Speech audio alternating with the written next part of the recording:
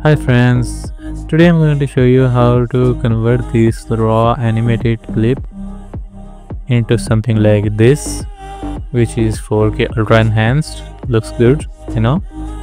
For this we're going to use After Effects and Topaz. As you can see, here's our clip. First I'm going to add some curve to get some extra exposure so it will be more visible, just like this. Okay, after that I'm going to create an adjustment layer just like this, and add the effect called S Sharpen from Sapphire. Here you guys need to copy my settings, which is very simple. Just this, and I think this is good. After that we need to add the unsharp mask from BCC. Here copy my values also, and this will give us a sharpen effects on our scene, which will help us to enhance quality in Topaz. Okay, let's render this at lossless. Let me save it on the desktop just like this. Okay, it's rendering. Once the render is done, take this clip to the Topaz, this one.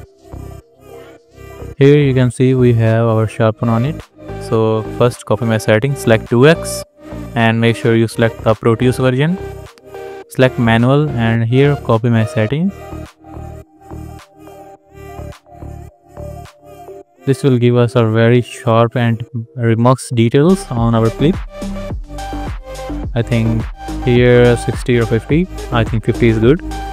After that, change the encoder to H264 and the container MP4 and just click on export. After it's done, let me show you the results. As you can see, it looks so nice and sharp, no grain or noise. Looks very good and detailed, just like we want. After that, we're going back to the After Effects. Here, let me show you the difference of the original and our enhanced clip. As you can see, this is our enhanced clip and this is our original raw clip. Huge difference, right? Okay, I have interpolated this scene to 60 fps. Now I'm going to create a CC. Don't worry, this CC will be available in my description.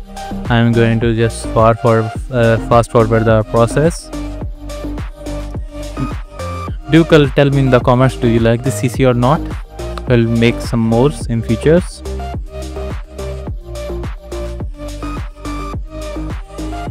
Let me show you the results of the CC. Looks so vibrant and so bright and sharp, just like we want. If I hide it, you can see the difference. So I hope you guys like this CC and make sure to subscribe.